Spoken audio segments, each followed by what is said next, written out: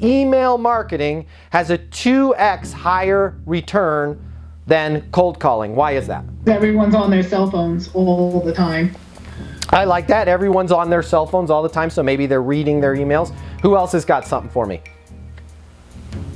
It's much easier to return an email because you can do it at any time of day. Yeah, correct. Much easier to return an email. Okay. Let me give you another one that nobody wants to talk about because I'm real at Easton University. I think this statistic is complete BS. And by the way, it came from Zoom Info.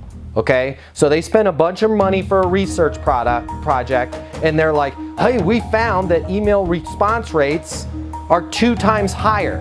I'm gonna push back on this statistic and say, yeah, it's because when you send an email, Zoom Info, it's completely tracked. And I can't fake an email to Joanne. But here's what I can do. I can go into my CRM and I can put, I called Joanne when I didn't do it. Okay, and I'm sorry, but so many sales reps are telling their manager right here, oh yeah, you know, I called them. How many calls did you make today?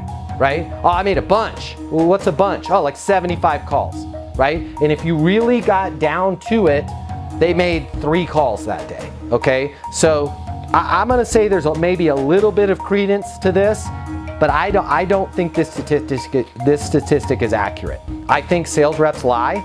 They lie in their CRM, they lie with their manager, and they lie with themselves. You're not making the dials, not you guys, but the other people, not on Easton University.